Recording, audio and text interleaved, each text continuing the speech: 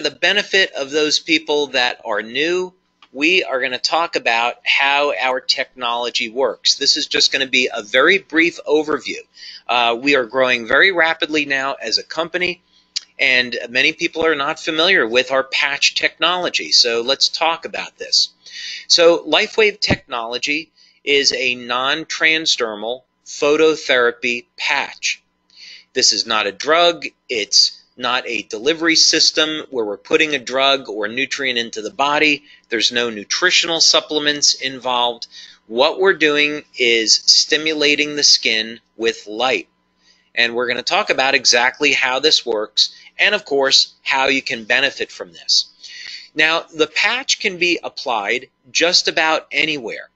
In the case of the X39, the recommendations that we give is to apply it behind the neck or just below the belly button. But let's say that you had a sore shoulder.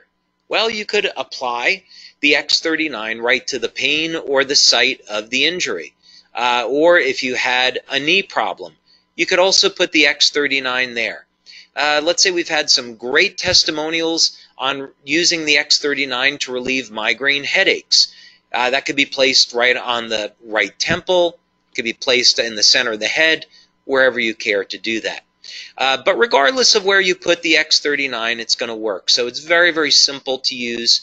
And for business building, you just apply it. There's not much training involved.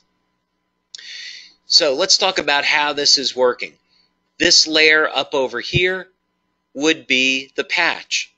You apply the patch to the surface of the skin, and it's immediately activated by body heat.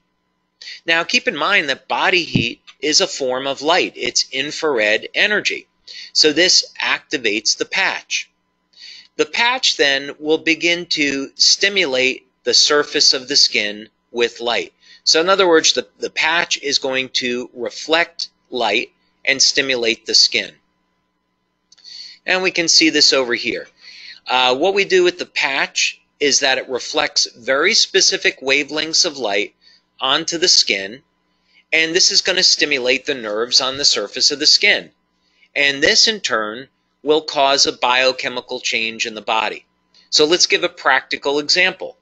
We go out in the sun, and the sunlight, the UV light, will cause the production of vitamin D. This is really the same thing. We're just using different wavelengths of light to cause different biochemical changes in the body. And in the case of the X39, we are activating stem cells.